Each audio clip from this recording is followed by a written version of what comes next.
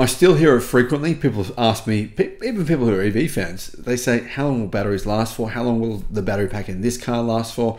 You can't know exactly, of course. And often electric car haters will say, EV batteries just don't last long enough. You're going to have to replace that battery. That's going to cost you so much money. Are you insane? What are you thinking buying an electric car? Yeah, of course. We all know that's ludicrous. In fact, electric car batteries almost always outlast the life of the car. I've been saying this now for a long time. Some people say that I'm just speaking in a hyperbolic fashion by making that claim, even though it's very obviously true. Hello, my friends. Welcome to the channel. I'm Sam Evans. You're watching the Electric Viking. Great to have you with us. So what am I talking about here? Is it actually true, what I've been claiming all this time? Well, it is.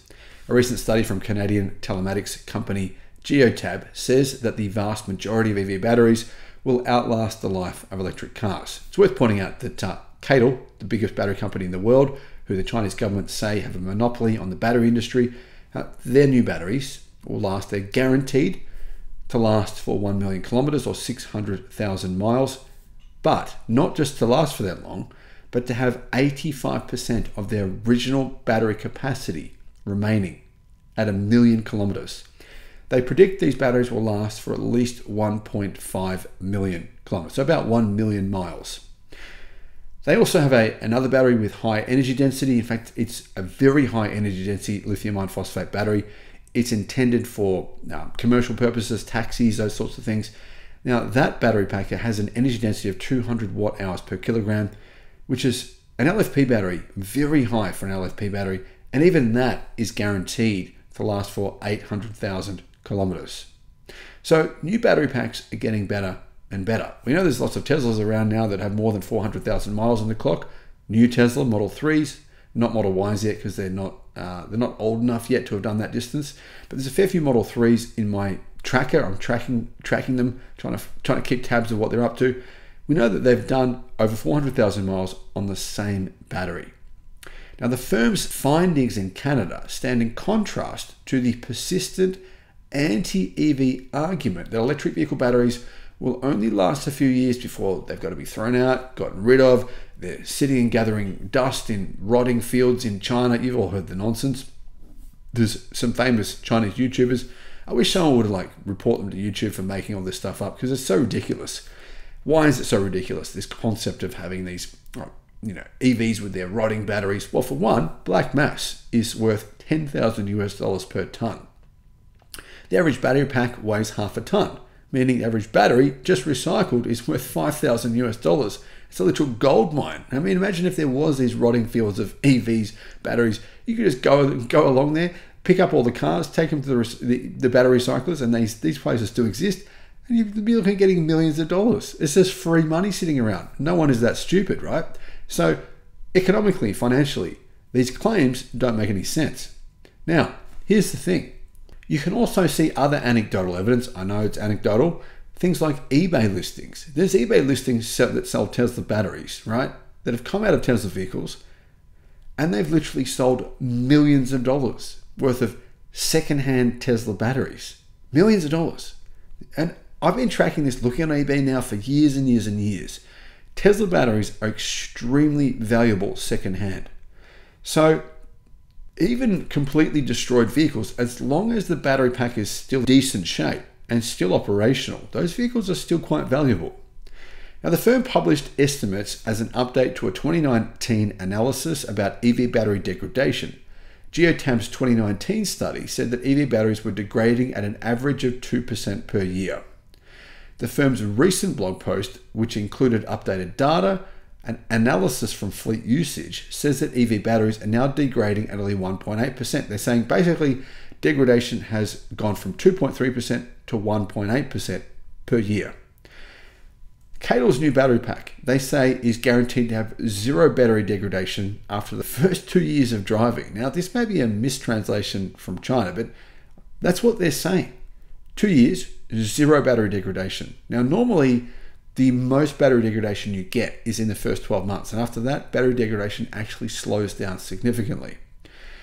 Considering EV batteries are now degrading at only a claimed 1.8% per year on average, Geotab says that EV batteries could still have over 80% of their health after 12 years. Overall, the company estimated that EV batteries could last 20 years or more at their current average degradation rate. According to our data, the simplest answer is that the vast majority of batteries will outlast the usable life of the vehicle and will never need to be replaced. If an average EV battery degrades at 1.8% per year, it will still have over 80% state of health after 12 years, generally beyond the usual life of a fleet vehicle. Now, of course, some battery packs will degrade more than that. It depends on the chemistry, depends on the battery management software, it depends on how much the vehicle's used, depends on how it's charged, and how that particular battery responds to that type of charging. But this is the average fleet-wide.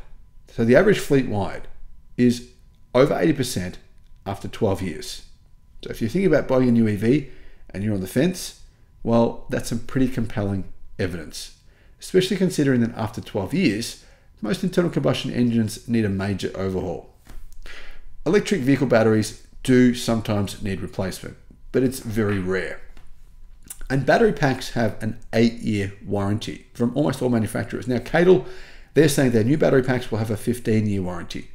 I believe another manufacturer in China is coming out with a similar warranty as well.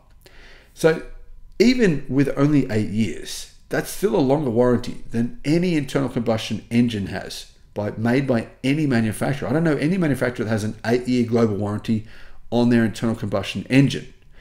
And keep in mind, engines cost about as much to replace, in many cases, as a new battery pack. New LFP battery packs are incredibly affordable. You don't have to buy the ones from the consumer. You can buy refurbished ones from Tesla. You can buy battery packs. You can even get your own battery pack fixed. Sometimes it's just a few cells that are dead and you can just replace those cells and it's good to go. There's all different options.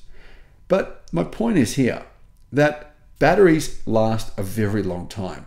They have the longest warranty of pretty much any automotive product you can buy, and they're only getting better and better. Geotab's EV battery degradation study included a number of other interesting insights, says Tazarati, including the fact that high-use electric vehicles don't really exhibit significantly higher battery degradation than others. Now, that data is primarily from Tesla owners, and it comes from a recurrent study. So that's not necessarily going to be the case with your whatever EV you have if it's a non-Tesla vehicle, because we don't have a whole ton of data yet. The firm did say that there is an observable difference in battery health between cars that routinely charge on level 2 compared to those that use level 1. Now, I'm not exactly sure what that means, because I wouldn't have thought level 2 charging, which is kind of signifies 22 kilowatt versus level 1, which is probably an average of about 3 to 7 kilowatt. I wouldn't have thought there'd be any difference whatsoever. And Recurrent said that there was no difference between supercharging and non-supercharging your Tesla EV. But there may be a difference for other legacy automakers' electric cars. Either way, this is great news for everyone when it comes to batteries. It's great news because we can also use this information to try and shut down some of these idiots who claim that EV batteries will be dead within a few years. And I actually seen these comments within the last few weeks. Your EV battery, these comments are everywhere all over the internet, will be dead within a few years. What are you going to do then? You're going to be screwed. You're going to have to pay $30,000 for a new battery pack. Well, all of that is just utter nonsense. It's a narrative invented by basically legacy auto, fossil fuels, and the media in order to slow down the uptake of electric cars. Thanks for watching.